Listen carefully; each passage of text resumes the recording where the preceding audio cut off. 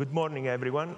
Thank you for joining us in this morning session of the Delphi Economic Forum, in this fireside chat with Spain's Deputy Prime Minister and Minister for Economic Affairs, Nadia Calviño. The focus of our discussion, as you can imagine, will be on the economic outlook for the euro area in the aftermath of the pandemic and in light of the war raging in Ukraine. Our time is very limited, so I will spare you the introduction, which the Vice President doesn't need anyway. Vice President, good morning from Delphi. Thank you for joining us. Good morning, everyone. I'm very sorry not to be there in person. Vice President, I would like to start with the most pressing issue for most Europeans these days, inflation, and especially energy inflation. Electricity and fuel prices were already very elevated before the war, and since Russia's invasion of Ukraine, things got much worse. I would like to ask you for your take on the EU's policy response so far, both at the national level in Spain and at the European level. First, is it sufficient? And second, is it even in the right direction? I mean, subsidizing fossil fuel consumption, is it really our only policy tool available? Well, indeed, we have seen a price spike in energy markets since last summer. Actually, Spain was the country that suffered it first because we have a very flexible wholesale market, very connected to the retail market, and we called for action already then. Unfortunately, time has proven that indeed this was a big issue. We now know also that Putin was already preparing and funding his war then, and the situation has got worse.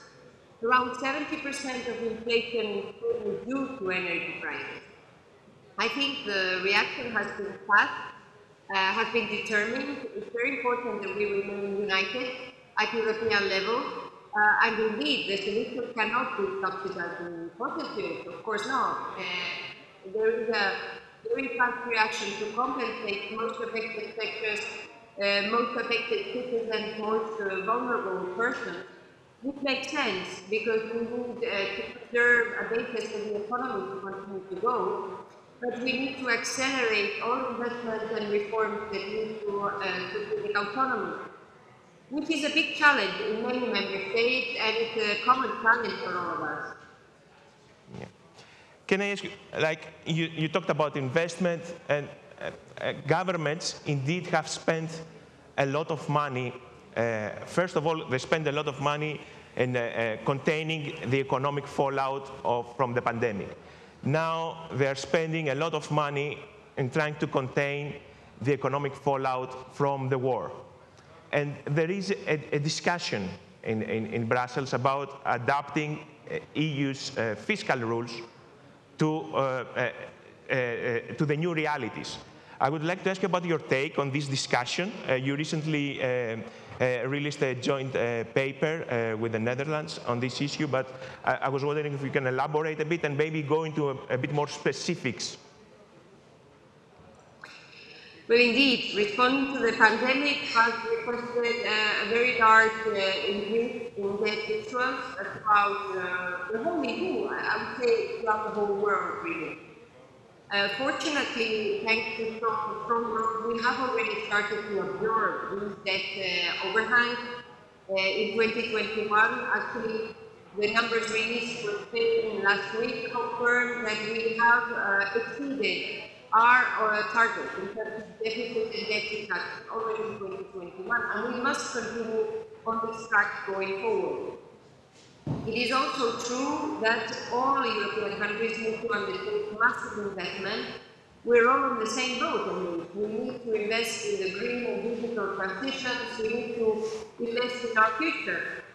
And this requires, in our view, an update of our fiscal framework. It needs to be fit for purpose for these new challenges, and I think it is a very good news that we managed to sign a joint document in the Netherlands. Yeah. It is traditionally a country that was extremely reluctant to changing the fiscal rules. We were usually putting very different trenches in this kind of European debate. And I think the message that we send with the joint paper is very strong. We need to be united. This is the time for consensus.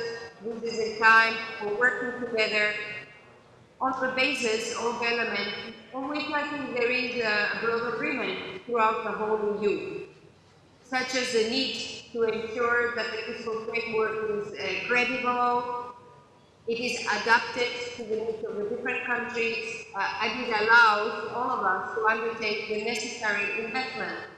As I said a moment ago, we need to invest in our common future, be it at national and at European level. And this is a good basis for our work in the coming months. Can I press you a bit more on this? You said the new fiscal framework has to be fit for purpose. What does this mean in practice for the deficit limits? Maybe the debt limit should, for example, exclude defense or energy investment from these limits. Well, there are different options to reach this common target. And I think the Commission is best placed to put on the table a proposal which can serve as a basis for these debates. The message we're sending right now is that on top of responding to the war in the short run and addressing or having an appropriate framework for our fiscal stance in 2023, we should not linger in addressing the more structural debate about what should the fiscal system look like at European level to ensure that we can undertake the challenges of the present and the future. And I think that there are different options, and I wouldn't like to close any door or to predict which one is the most promising in terms of reaching that consensus and ensuring that we can undertake credible debt reduction paths which are compatible with growth and job creation. And this is what European citizens want and need. We're talking about fiscal rules, but of course they have been, for the moment, they're suspended because of the pandemic. Governments used the general escape clause to spend freely and contain the fallout from the pandemic, and now we have the war. And since we have the war, do you think that this suspension, this general escape clause should be extended to 2023 or maybe beyond? I think in the current uncertainty, it makes sense to extend it. This is what I expect the Commission will propose, and I wouldn't expect a very intense debate on this in the Eurogroup and in the gathering of finance ministers of the whole EU. A more difficult question. Of course, we're talking about national spending. The problem is that some countries, including my own here in Greece, in Italy, they're already over-indebted, and they have borrowed a lot to finance their response to the pandemic. Now we have another exogenous and symmetric shock, and the shock from the war, the commodity crunch, and the energy crunch.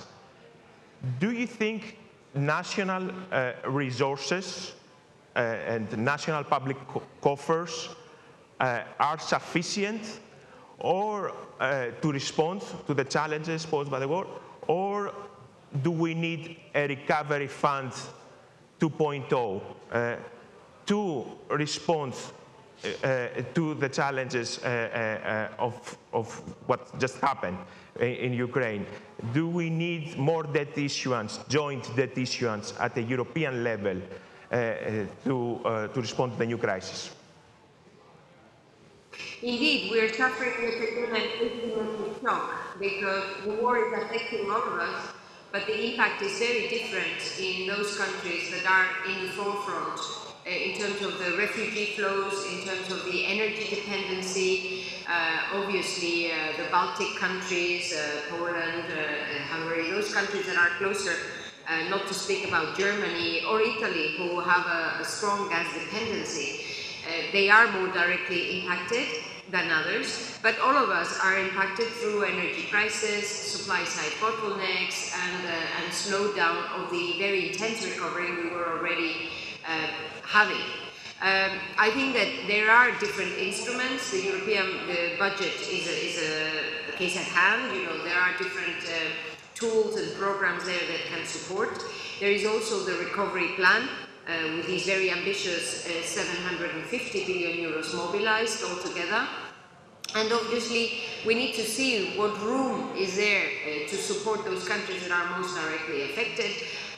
In this regard, I also trust the Commission is the best place to see if there is a need to activate new tools or if there is margins within the budget and within the existing instruments, which are already being operational.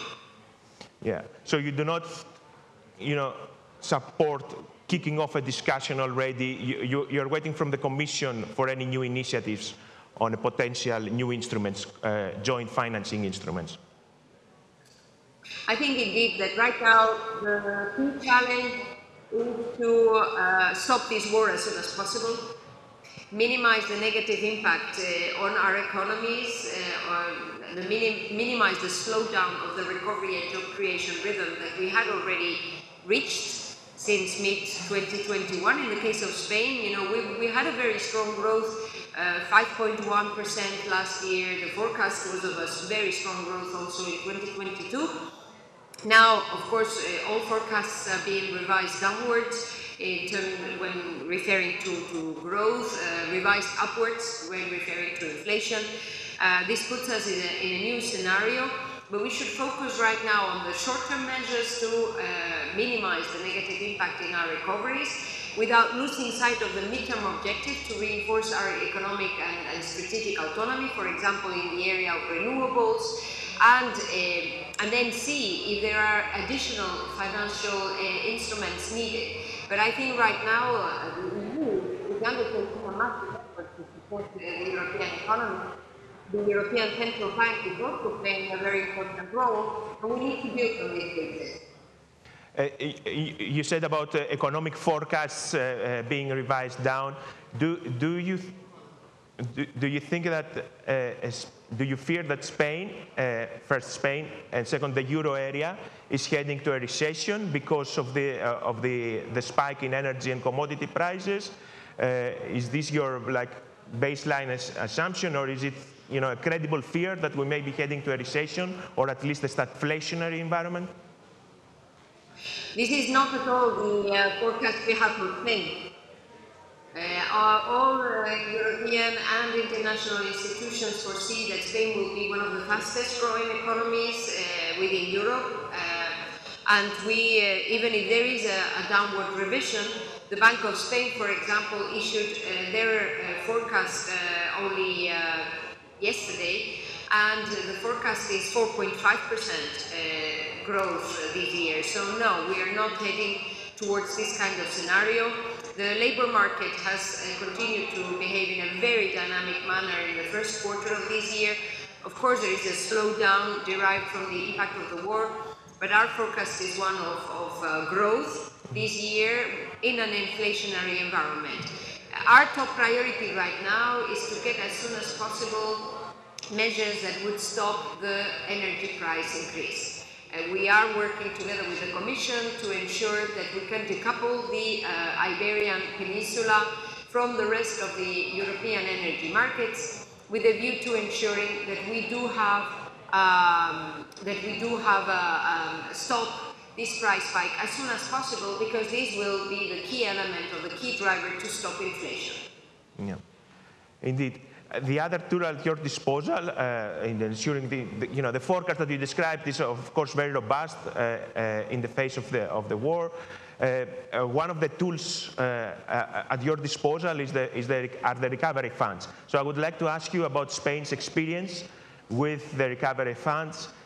Were there any specific challenges, something that makes your life difficult, or something which is really positive that helps you give a boost to the Spanish economy thanks to the recovery fund?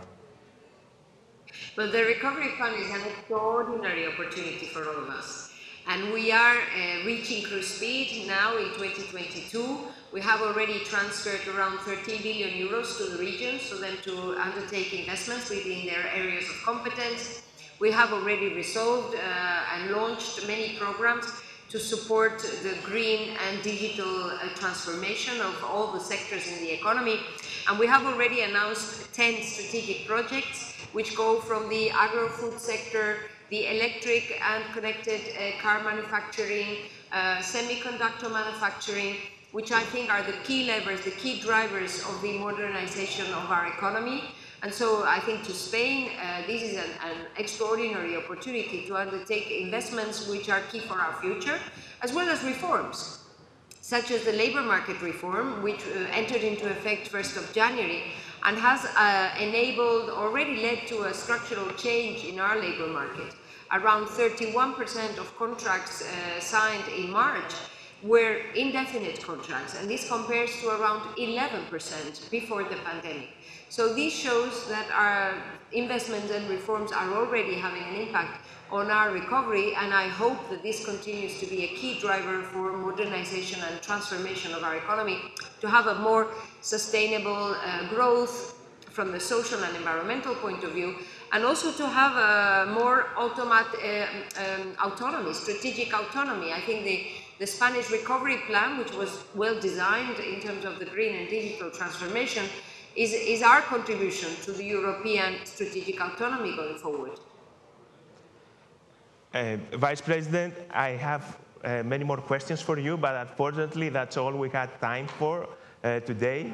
Thank you for joining us in this very interesting discussion and for your insights. Okay, thank you very much. Delighted to be with you and hope to be there next year.